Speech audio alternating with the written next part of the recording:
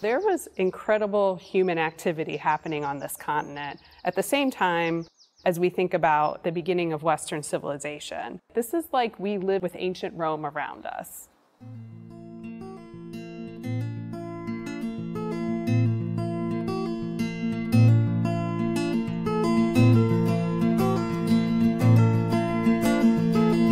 The Hopewell Ceremonial Earthworks are a remarkable series of 8 sites that together tell a common story.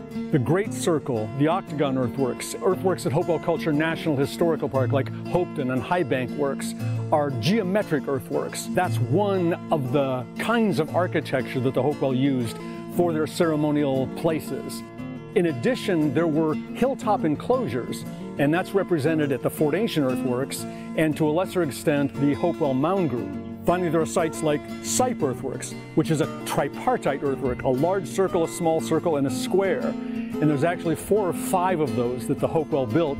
This is the only surviving remnant, so it shows that aspect of the architecture.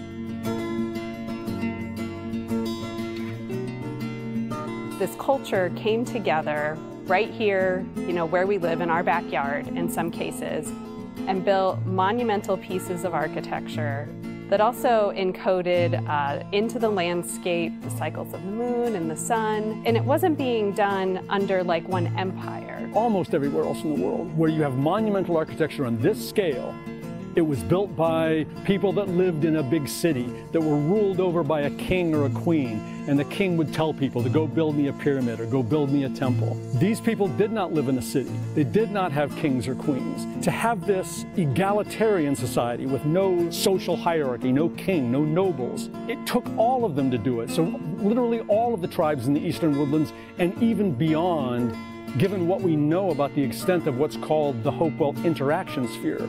People came here from the ends of the world to be a part of this, to help construct the walls and to participate in the ceremonies that took place within them. These mounds that maybe we've been used to having in our backyard are really an incredible piece of the human story, and trying to give people, more understanding of that pride, and that can change the way that we talk about them, and maybe also the way we, save and care about what we have left. There are really a lot of reasons to go after World Heritage inscription. Primarily, it was to bring global attention to these amazing Native American sites that we have in Ohio. Many people, they may not know the term World Heritage, but they are familiar with Great Wall of China. They are familiar with the pyramids of Egypt. They are familiar with Mount Uluru or Ayers Rock in Australia. They are famous because they are World Heritage Sites. Only 24 of those were in the United States. So we make the 25th, the first for Ohio. One way we were able to really show the UNESCO committee how valuable these sites are is how well the sites are maintained.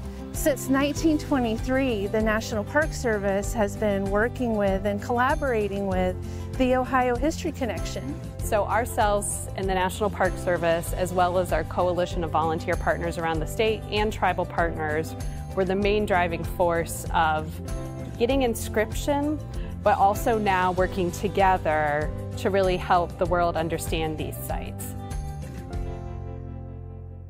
Very privileged to be one of the team that went to Riyadh, Saudi Arabia, to the World Heritage Convention, to be able to be there and see it happen live. It was a little surreal because I was in the Middle East, but I was also in this global gathering of people who cared about heritage. And then the moment happened, they were talking about our nomination. So up on this giant screen with people from around the world, there were maps of Licking County and Warren County and Ross County, that they were talking about our corner of the world in this global stage.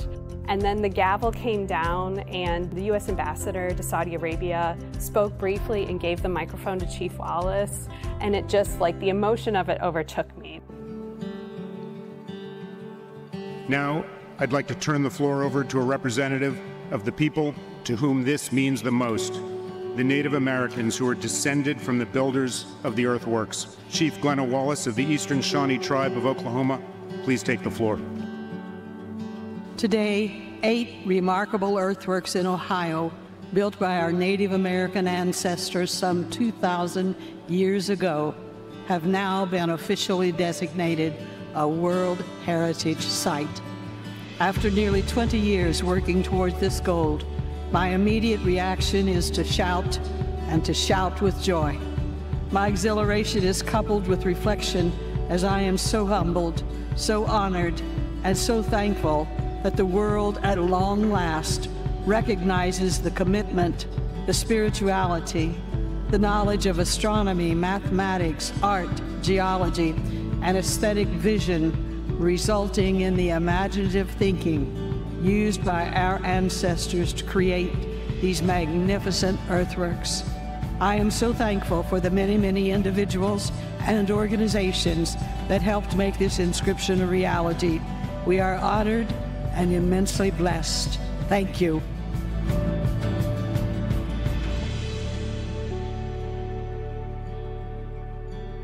The story here is of these magnificent indigenous achievements by the ancestors of ancient American Indians, and that's important not only to appreciate those accomplishments of those people 2,000 years ago, but also recognizing that the descendants of those people have this rich heritage, just like everybody else has that rich heritage to look back on in wherever countries they're from and the World Heritage Sites that they look up to.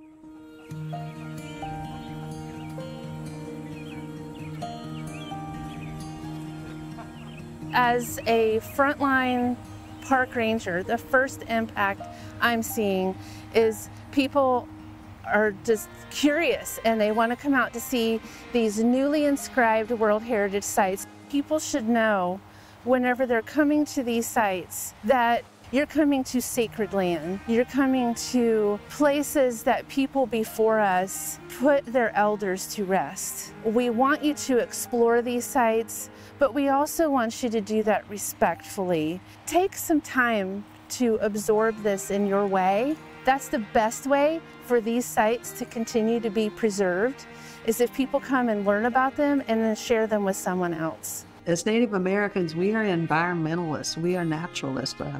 We have an affinity, a love, a respect for all of nature. And so we talk about those mounds. They're not just made out of anything, they're made out of Mother Earth. And there's a difference between Mother Earth and dirt. Dirt's what you have under your fingernails and that you try to clean and throw away. But Mother Earth, you want to preserve. Mother Earth, we need to protect.